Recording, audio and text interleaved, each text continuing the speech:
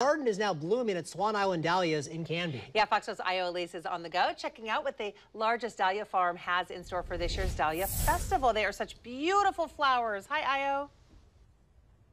Good morning. Yes, they are such beautiful flowers. So yeah, we're here at Swan Island Dahlias in Canby.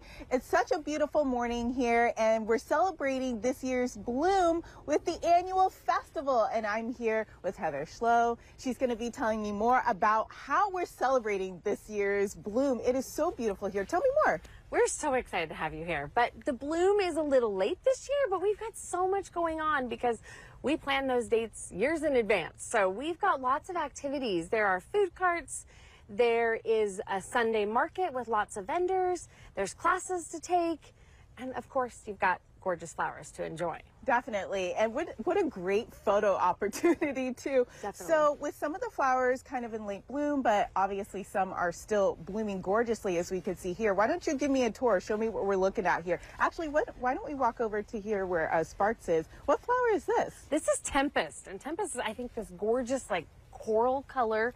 This more ball shaped, more formal looking has become real popular lately in florists, in wedding work, and a little less of the more free blooms. So people like that more formal look. But of course, all those pastel colors and stuff are still popular. So gorgeous. And what about, actually, what was this one? I think Wildcat. What a great name for a flower. Tell me about this one. You know, Wildcat is one, we named it years ago. It's one we developed here on the farm, but I just love its color.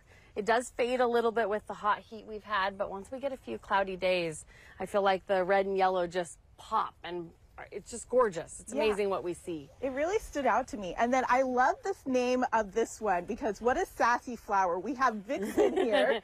So where do you come up with these names? You know, we have a really good time. Naming is hard though, because you're looking for a name that belongs with the flower, and sometimes names come right to mind and it works and it matches, and sometimes we sit and think forever on a variety. So some are harder than others. Yeah, definitely. But you know, there's so many beautiful flowers to see, of course, with amazing names that they thought so hard about. Now, the annual Dahlia Festival will be happening here at Swan Island Dahlias in Canby from now until the end of September. So be sure to check their website for more information. We'll have a link at kptv.com. And of course, we're going to bring you more preview of the event this morning. Back to you at the studio. All right.